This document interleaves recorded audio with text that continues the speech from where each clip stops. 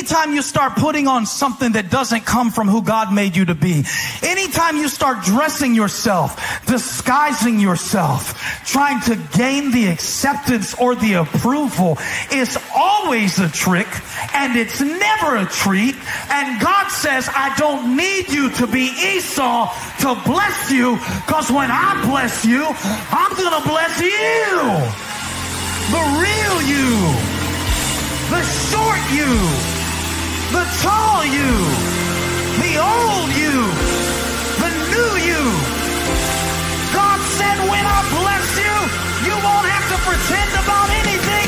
You can just praise me, because I am the source of your strength and the strength of your life. Hey church leaders, we can help you make sermon clips just like this one in less than 5 minutes. For more information, check us out at sermonshots.com. Hope to talk to you soon.